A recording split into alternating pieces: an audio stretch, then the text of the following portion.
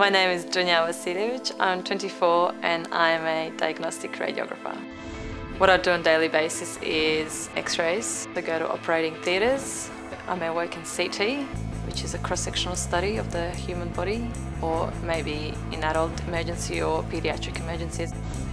We take the images and we make sure the anatomy is well aligned and make sure that the quality is good, because if the quality of a film is not good, it can sometimes misdiagnose a patient and give a wrong pathology. We do technical side of things. We'll operate the machinery.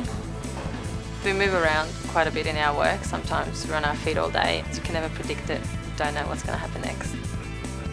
Computer tomography is different to normal x-rays because computer tomography is actually a cross-sectional study. So the patient will go in on a table and go through a gantry, through a tube that's going to rotate and take a few images in one slice. And it's much better clarity of the organs and tissues, whereas plain x-rays is mainly for bones and plain breaks. A lot more of CTs are being requested these days because they give much better clarity than x-rays, depending on what you're looking for.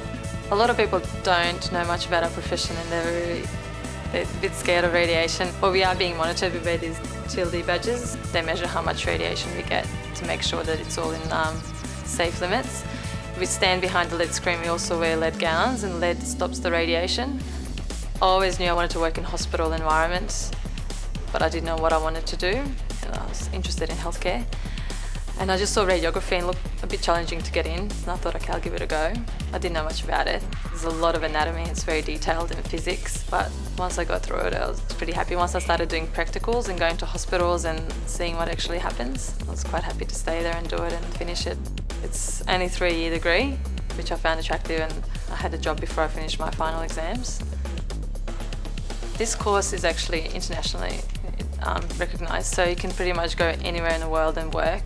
If anyone is interested in doing radiography from high school, I'd advise them to do some science subjects, some maths, physics, have good communication skills and be able to keep up with always changing technology and be a good team worker, as well as being able to work individually.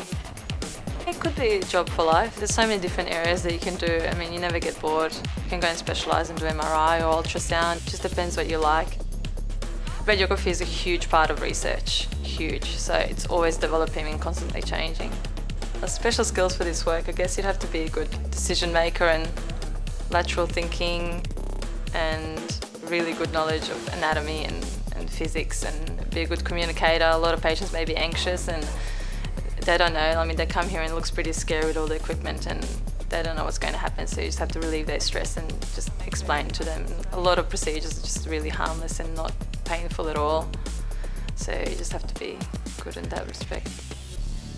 There is a strong demand, and a lot of people go, just overseas and work for a bit and then come back. They can still have a pretty much guaranteed job when they come back. The best bit about my job is helping others and monitoring their progress and just being able to make a difference in someone's life. Okay, we're just about to start, so make sure you hold nice and still now. At the moment, I'm pretty happy with it because there's so many avenues that I can still go and learn and better myself in that respect, but I'm not sure what's going to happen. But so far I'm happy with it and I'll stick with it and see how we go.